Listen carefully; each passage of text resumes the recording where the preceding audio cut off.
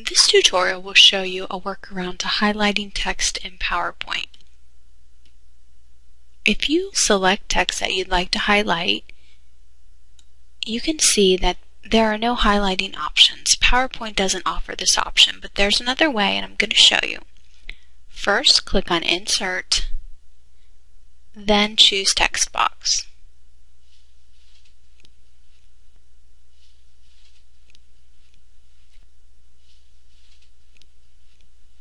Once your text is complete, with your text box selected, you need to click on Format, then Shape Fill. Choose a color to highlight the text, and as you can see, now it looks like your text is highlighted.